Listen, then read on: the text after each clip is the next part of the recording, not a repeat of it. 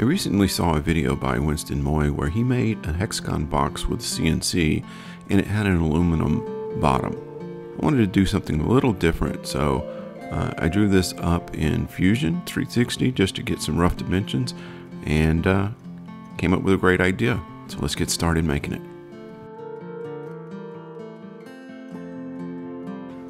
I'm using an old mold that I had made for some other project, and so I'm just getting this piece of curly maple down to roughly the rough length and width to fit in there, and then I'll end up cutting up some angles and just the aluminum honeycomb just to give some visual appeal to it.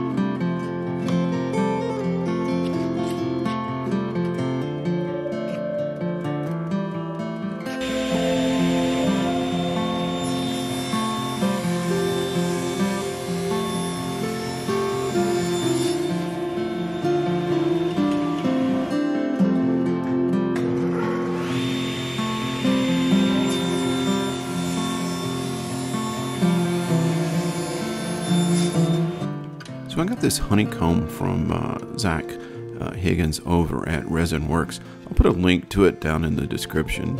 You make some really neat things with this stuff. All right, let's see if this works.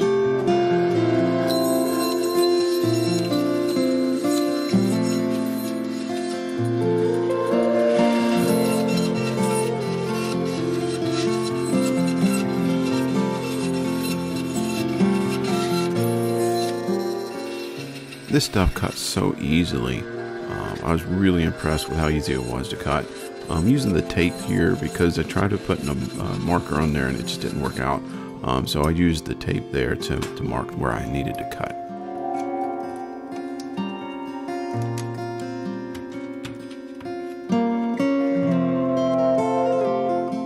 I didn't have a better way to clean this, so I just put it in here and sloshed it around and made a little bit of a mess, but I just want to make sure there's no residue left, so I got a good bond with the resin.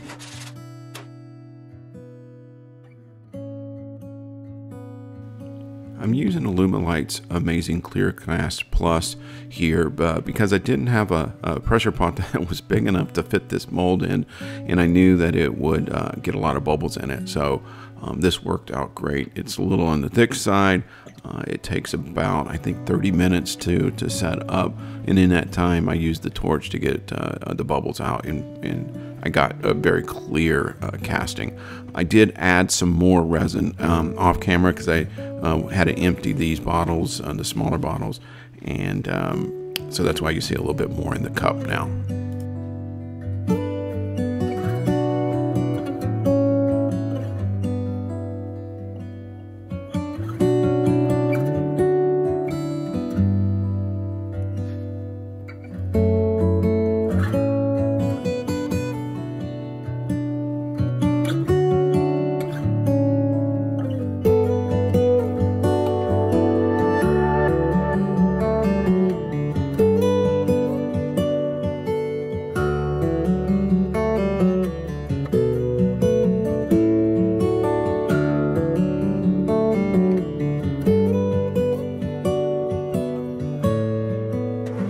need to cut these down to the real size. So I'm just going to trim up one side and then eventually come back and take it down. I think I took it down to about 4 inches tall, and that just gave the proportions of the height aesthetically pleasing for the actual size of the box. So I thought it was a great size. So that's what I'm doing here. And then I just need to, this was about, I think, 3/4 of an inch, and it was a little bit thicker than what I want. So I'm taking it down to a 1/2 inch. And again, just getting those proportions right.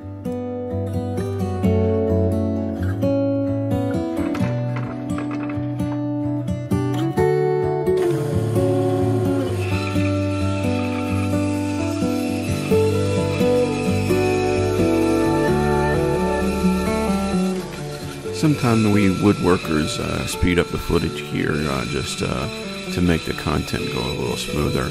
But this clip is at full speed. I just wanted you to see kind of how slow I take these cuts. I kind of let the bandsaw blade dictate how fast it can go. If you go too fast, it's a great way to get not straight cuts, or very uneven cuts, I should say.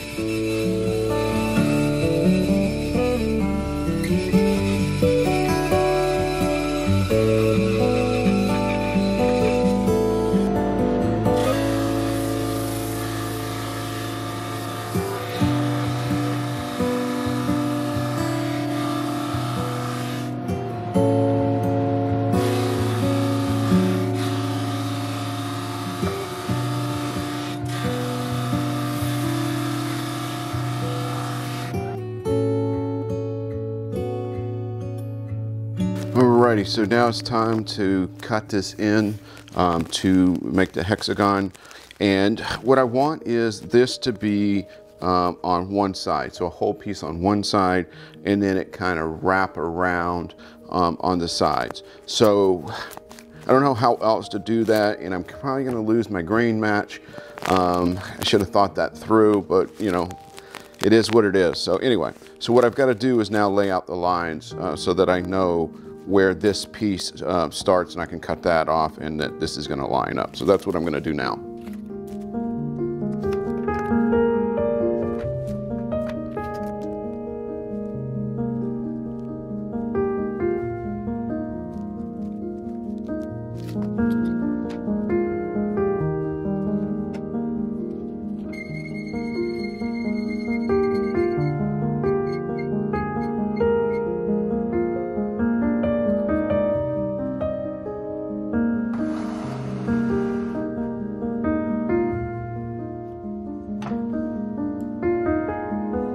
A stop block set up over there, and I've got this set at 5 inches.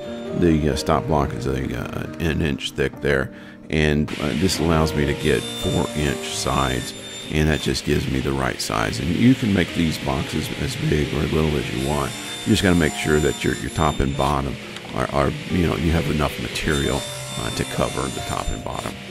I'm changing out to the large blade from my dado stack just because it's got a flat cut on it, and it gives me the groove that's going to be flat when I cut the groove in for the bottom.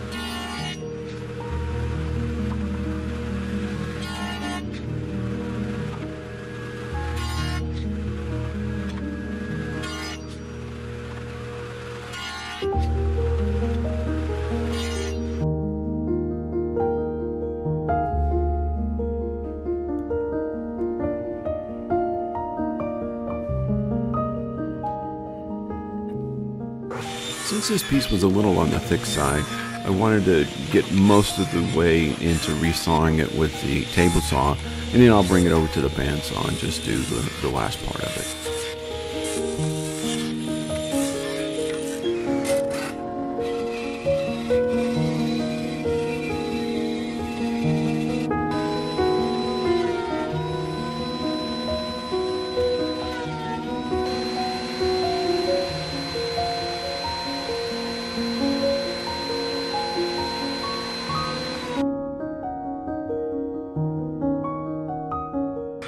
I'm going to do the finish sanding on the inside just because it's a lot easier to do now than when the bottom's in and it's assembled.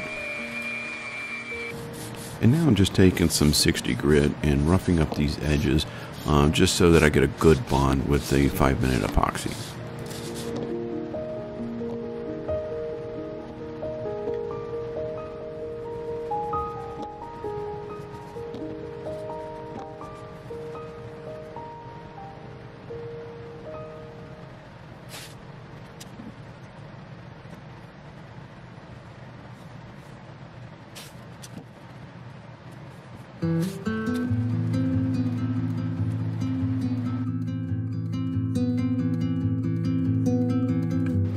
The process to getting the bottom in was a bit of a trial and error.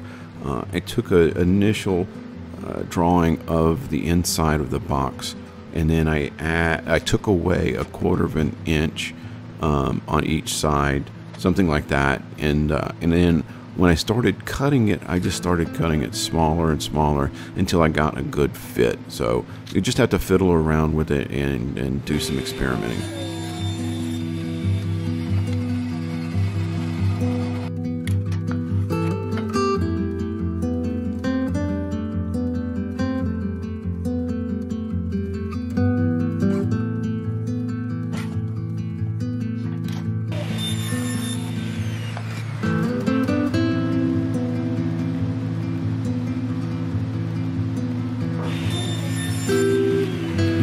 Asking, if this is the bottom, why are you lining it up to the top?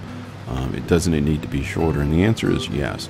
But the idea here is once I get the right size of the top, then I can go in on 3 sides and shave off the 1/4 inch, and that gives me a perfect fit to the inside groove.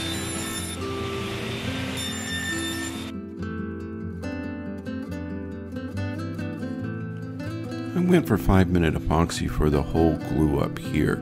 The reason was I was already going to be using the 5-minute epoxy for the resin pieces, and it'll hold the wood just as good. So I decided just to use all resin here, 5-minute epoxy I should say. And I'm just cleaning up with the acetone, and these cheap brushes are very cheap, and they keep getting the little hairs into the resin here.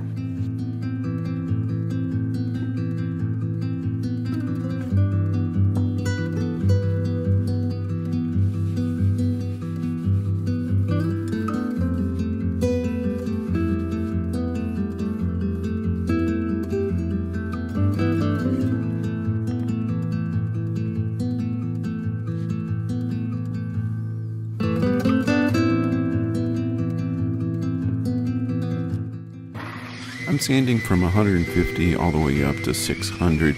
600 just gives a good finish on the resin.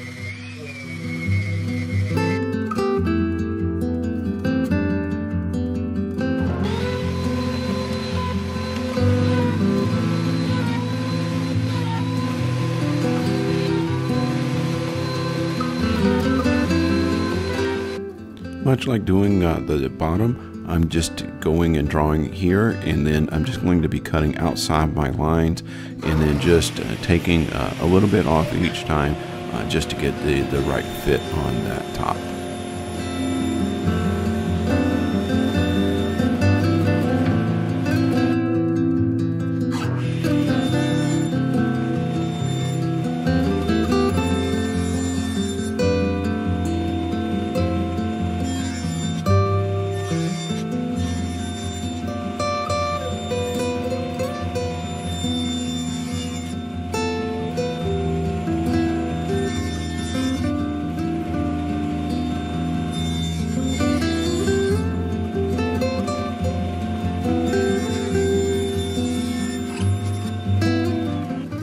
I'm setting up for the rabbet here, and what I've got is, this is a 1/2 inch rabbeting bit, and I've got the bearing on to do a 1/4 inch in for now. I'm going to take 2 passes, one at a 1/4 inch and then one at my final dimension, which is a 1/2 inch.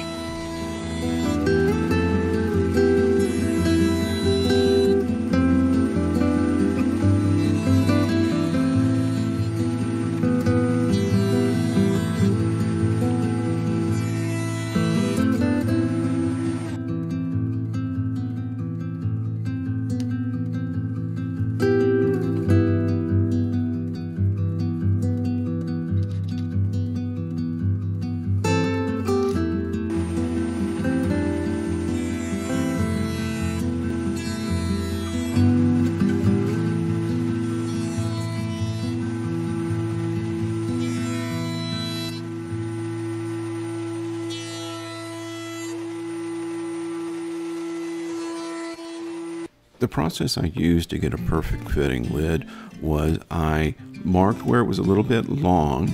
I went back and I cut that off just a little bit at a time. Then it took it back over to the router to redo the now deeper rabbet. And then I just kept going back and forth until I had the perfect fit.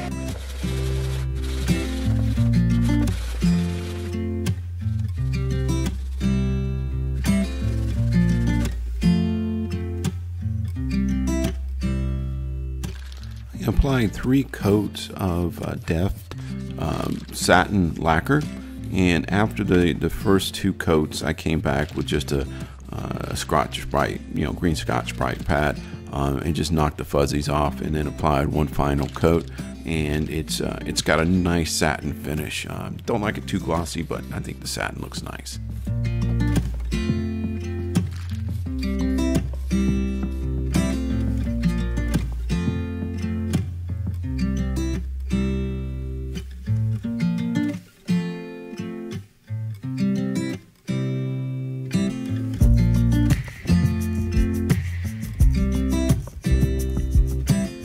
I sincerely hope that you enjoyed this week's project. If you did, please consider hitting that like button. If you want to see future videos, make sure you're subscribed and turn on the bell so that you're notified when I upload new videos. And as always, I wish you and your family a blessed day. Thank you.